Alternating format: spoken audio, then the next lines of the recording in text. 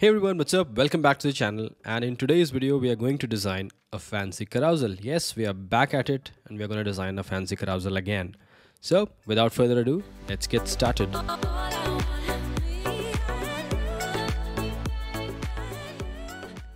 So we're in Figma right now and we are going to build, as you can see, we're going to build a fancy sneaker app. Now go to Nike's website and pull up the images of sneakers you like. I've pulled up 4 images for now. You can pull as many as you want. And the next thing that you need after this is a plugin, a very specific plugin known as Remove BG. Now that plugin is used to remove the backgrounds from these images. It works on any sort of background. If you see here, we have a white background behind the product image. So we want to remove this background, and Remove BG helps us in removing that background seamlessly inside of Figma. So I'll show you. It's the plugin known as Remove BG. As soon as you install this plugin, it'll ask you to register and ask you for an API key. Don't worry, just go to their website and they will provide you the API key. As soon as you enter the API key, you'll be able to run this plugin inside of Figma. So nothing complicated, just log into their website, get this key, add it here, and done. Once you have installed this plugin, set the API key. Now what you have to do is select the first image, right click, go to your plugins, Remove BG, and run it and let it do its magic. Now if you see, as soon as I clicked on the plugin, it has removed the background and now it's like a completely seamless background, right? So we have no background here. Now let's do the same procedure for all of the other images.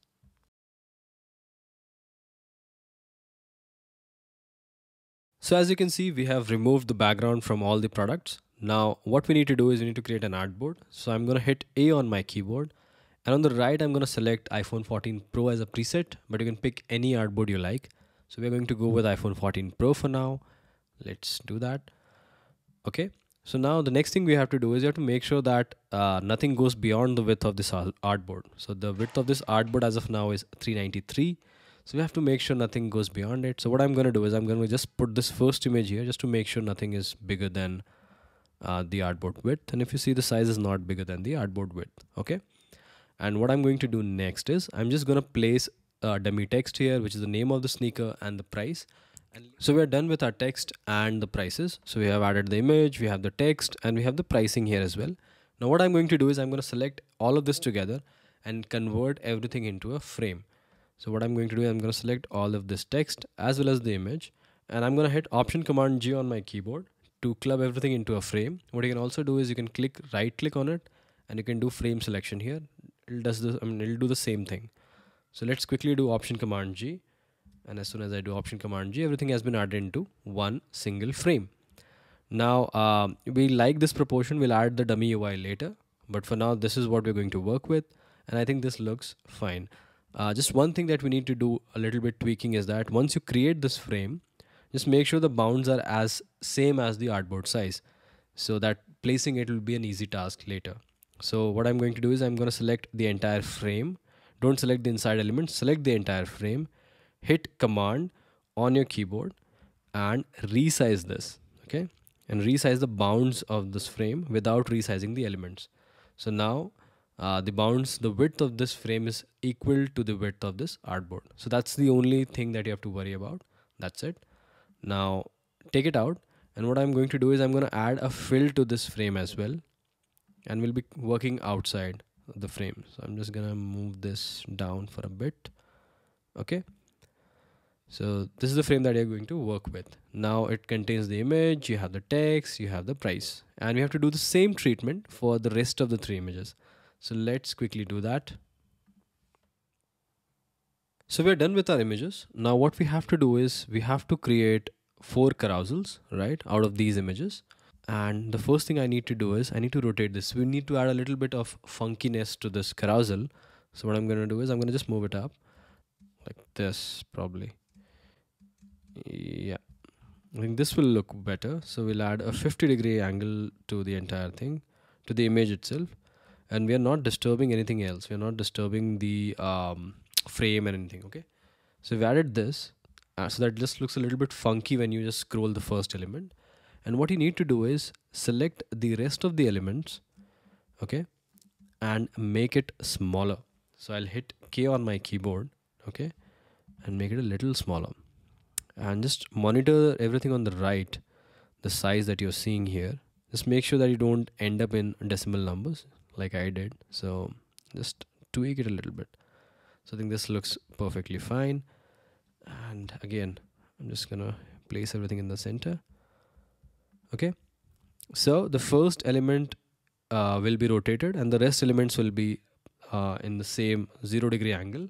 And once you move them into the frame, they will just rotate. Okay, so that's what the animation would be. So you did the first thing. Now what you need to do is select the first frame. Okay, so select the frame 1 that you have done, select the frame 2, frame 3, frame 4, and first make sure that they have equal spacing. So distribute horizontal spacing and reduce the spacing to a little bit less. Something like 24 should work. Okay, yeah, so this is the spacing. Now what you need to do is select all of these frames, frame 1, frame 2, frame 3. Okay, just select all of them together. Cool. Now what you need to do is, again, you have to club all of them in one single big frame. So I'll hit Option Command G on my keyboard and club them into a big frame. So I'm gonna call it big frame 1. Okay, so I'm gonna call it big frame 1. Now the next thing you have to do is you have to click clip content. Okay, and you have to resize this bounds of this frame by hitting Command on your keyboard to the size of this first element, because as you remember, the first element has exactly the width of our artboard. Okay, so what you have to do, the same thing here. So hit the command on your keyboard and resize the bounds. It will not resize the elements, it will just resize the bounds. And since you have hit the clip content option, you'll not be able to see anything beyond this. So those elements are there. If you see, those elements are there, but now the bounds of this frame, the big frame, is this first one. So we need to do this because we have to create a scroll. We have to create a carousel. So we need to do this step. So add all the elements in one and just rotate this bit. Okay, so your big frame 1 is ready, and I'm just gonna unclip it for now so that you can just see. Okay, now what you have to do is you just have to duplicate the big frame into a second element. So this will be your second state when you scroll between them. So I'll do this 2, and you have to do the same treatment again. What you have to do is, first you just have to go to the frame 1. Okay, and you say, see this image, right? You are given 50-degree. Just make it 0 first, align it, right? It was like this. And what you have to do is you have to select this frame 1 and all of these frames and just move it out. And just so that we can see where the frame 2 starts, we'll just add a little bit of a fill here, and we'll remove this fill later. Okay, so that we can see where the big frame starts, just like that. Okay, now since you have moved past the first element comes back to original angle, and it also reduces in shape like this. So if the shape here is 310 and 366, so I'm going to do the same here and just come here, hit K on my keyboard, and we're just going to make it 310 to resize everything. And this looks great. What I'll do is I'll just move it down, and the spacing between them, if you remember, was 24. So I'll do that as well. Center image, these two needs to be a little out because you have not scrolled till there. Just make sure that 24 distance maintained. And the second one is now has to be bigger. So it should acquire the size of the entire big frame. So what you have to do is very carefully just hit K on the keyboard and scale it up, okay, to the exact size of this frame. Okay, awesome. So now if you see, in the first one was bigger. Now when you scroll past that, the second one is now bigger. Okay, and what you have to do is again the same thing that we did there. Give it an angle of 50 degrees. Now align it in the center, wherever you feel like it's good. Okay, and that's it. Now when you scroll past this, you will reach here. And one more thing that you have to remember is that if you select this big frame 2 and you hit clip content, you won't be able to see the rest of the things. Similar thing we here as well. Okay, but now the effect that you see, what will happen is when you scroll between this and this, it'll change to an angle. And when you go back to the next element, it'll go back here again. Okay. So let's do this same trick. I hope you understood this. Let's do the same trick for all the elements, placing all the elements in the center and rotating them and unrotating them. And let's create two more variations. So we have created all the four variations of the different scroll carousels. So in the first one in the center with the rotated image, in the second one in the center with the rotated image, and the first one out of the side. Third is the rotated image and bigger in size, and the fourth image is bigger in size and rotated as well. So I hope you understood the entire thing. Just add all of these variations. The bigger image should be always in the center, is the one that is scrolled, and it also has a rotation to it. The image has a rotation to it, and the rest of the images are smaller and they don't have any rotation to them. Okay. So now we have created all four of these. Let me just quickly select all of these big frames that contain all of these other images. Okay. So big frame 1, 2, 3, and 4. And what I'm going to do is I'm going to hit clip content so that you won't be able to see the things that are out of this frame. Okay. So now that's there. And we added a background just for like checking purposes. So we'll just remove that as well. We don't need a green background. And yeah, we have these four carousel images ready. Okay. So what next we have to do is we have to select all four of these. Okay. Big frame 1, 2, 3, 4.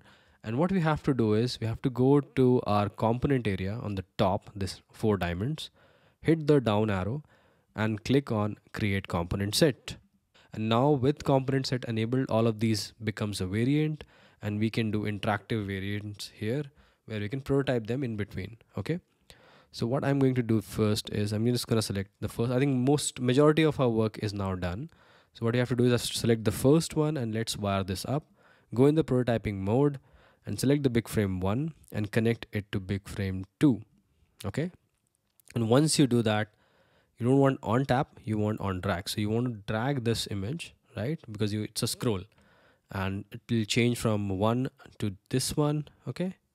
And what you have to do is instead of move in, you have to do smart animate because we want this to animate.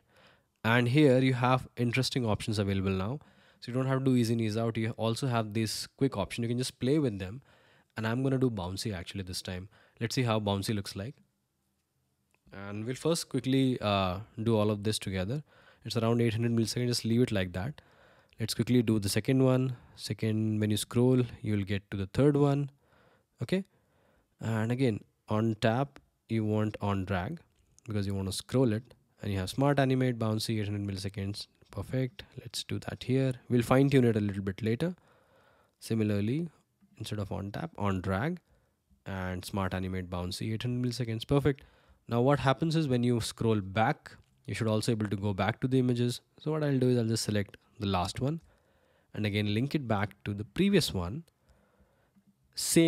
Exactly same interaction. Link back this one to the previous ones, and don't worry, Figma will automatically know when you're moving forward and backwards. Okay. So again on drag, same property, we are not going to change anything. And here, okay. So on tap, we should change to on drag and same property. So our component is now ready. This is how it looks like. Okay. If I just unclip everything, you'll be able to see what is happening. We have just wired everything up. If you scroll left to right, you are going into different modes. So this is what is exactly happening. Okay. I'll just hide everything for a bit now. Cool. So everything is now ready. And as usual, you know that when you create a component set, it's available in your assets panel. So if you see component 1 is now available, I'll just quickly drag it here, right? See how clean it looks like. Otherwise you would have like a mess of things here on this frame. So that's why we are using this interactive variant component route. Now let's quickly see how this looks like and how the interaction works.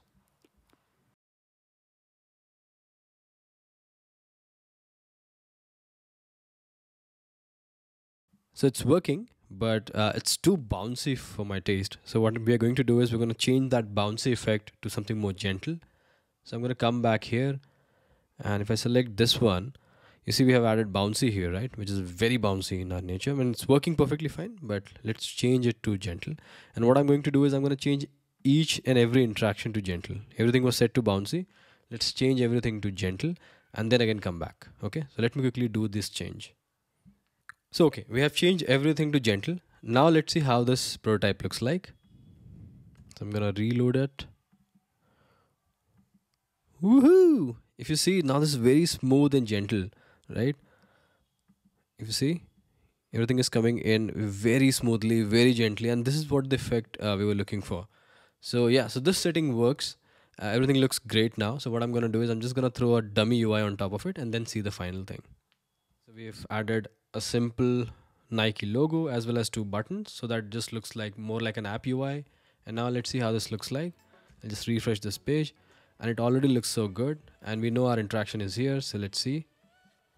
And you see that animation is so gentle and so nice, and the entire thing looks so good. So yeah, this is it. This is it for today's video. This is your fancy carousel. Go try it out and let me know in the comments. The source files of this, I'm planning to create a membership where all the source file for all of my videos will be available to the members. Whatever happens, I'll link that in the description below. Then you might check it out. But for now, this is it. I hope you learned something, and I'll see you in my next video. Take care. Bye bye.